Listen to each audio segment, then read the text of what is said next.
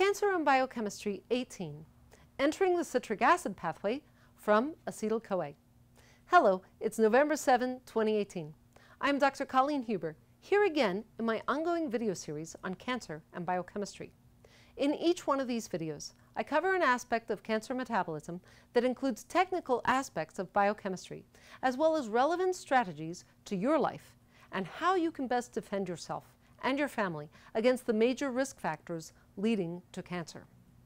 We have talked about general aspects of the metabolic pathways shown in this chart, courtesy of Sigma Aldrich. We have seen that the mitochondrion, this yellow shape here, must be kept in great shape and abundance in your body in order to allow normal, healthy cell metabolism to come straight down here where you want it. We also saw that when pathways inside this mitochondria are blocked, then metabolism cannot come this way and is forced over here to the side into this cancer pathway from pyruvate to lactate. We saw that there are a number of the B vitamins that are instrumental in bringing metabolism down here into the mitochondria, and then also facilitating this process, the electron transport chain. Then, in a recent video, we saw that the citric acid cycle, which is a necessary part of normal healthy metabolism here, requires a lot of different amino acids in order to keep functioning well, as we see in this slide from BioInfo. Where do we get those amino acids, you might wonder? It turns out that we get them from the proteins we eat. Some of them we can make inside of our bodies, but really only if we have eaten enough whole, natural foods to have the necessary raw materials.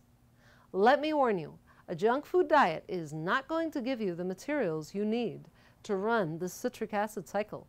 It just won't get you very far. So let's look at some of these amino acids now, the ones that drive the citric acid cycle. Why does all of this happen inside the mitochondria? Well, these compact factories contain all the enzymes needed to drive all of these chemical reactions. We have here all the enzymes we need to oxidize the fatty acids to acetyl-CoA. And we have the enzymes we need for oxidative breakdown of amino acids to acetyl-CoA, as well as for some of the other intermediates in the cycle. We talked before about how it doesn't seem to make sense to have a circular pathway here if we just keep coming around to the beginning. I mean, we see a linear path, a destination, with both glycolysis here and the electron transport chain here. So why does the citric acid cycle go in a circle? It is because we break down those amino acids in order to harvest the products of the cycle. So let's now look at the three amino acids that go directly to become acetyl-CoA. Those are isoleucine, leucine, and tryptophan. Isoleucine looks like this and is found in these foods pictured here. The leucine molecule, on the other hand, looks like this and is found in these foods pictured here. We remember tryptophan from a previous video. That's the one that is abundant in turkey and is what causes us to feel content and drowsy after Thanksgiving dinner.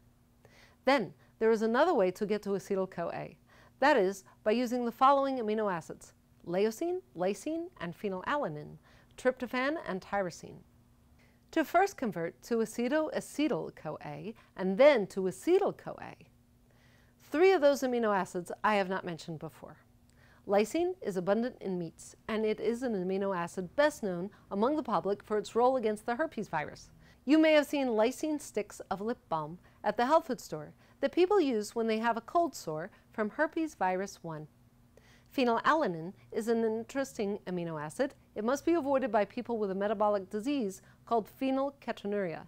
That is because this particular disease does not allow the body to break down phenylalanine. There is an enzyme, phenylalanine hydroxylase, that is missing in their mitochondria, so they cannot break down phenylalanine to tyrosine. Therefore, they must get only the bare minimum of phenylalanine in their foods and no more at all. Protein intake has to be limited for these individuals. The problem is that phenylalanine and related molecules build up to levels that are dangerous to the developing brain. This is a very hard disease to live with, but fortunately, an easy lab test for newborns rules it out. And those who test positive can generally keep the diet controlled well enough to live with the disease. This disease, phenylketonuria, is relatively rare, showing up in 1 in 10,000 infants. If you had phenylketonuria, or if any of your family had it, you would definitely know by now. So, for the rest of us, unless there is a sensitivity to it, there is no need to fear a typical dietary amount of phenylalanine. For the rest of us, tyrosine is the amino acid that is the product of phenylalanine and is the last amino acid on this list. Tyrosine has a hugely important role in the body. It is the precursor of our catecholamines. What are catecholamines, you might ask? Did anybody ever jump out at you and say, boo? Sorry, it's close to Halloween and I couldn't resist. Anyway, when I did that, I made your kidneys excrete just a wee bit of the stress neurotransmitters, if you were scared, and epinephrine and norepinephrine. Another catecholamine is dopamine, which the general public is coming to appreciate as one of the happiness neurotransmitters. Tyrosine is also necessary for our thyroid hormones, so that is a hugely important role. Then, as we see, it is also the last of the 5 that we'll mention as going to acetoacetyl-CoA, which will then go to acetyl-CoA, and now lets us join in to the citric acid cycle. Here are some foods that are high in tyrosine. As always, for a specific nutritional program that is most appropriate for you as an individual, given your activity level, age, and medical history, I refer you to your local naturopathic physician. Here are some resources for finding such an ND or NMD in your area: naturopathic.org and primarydoctor.org.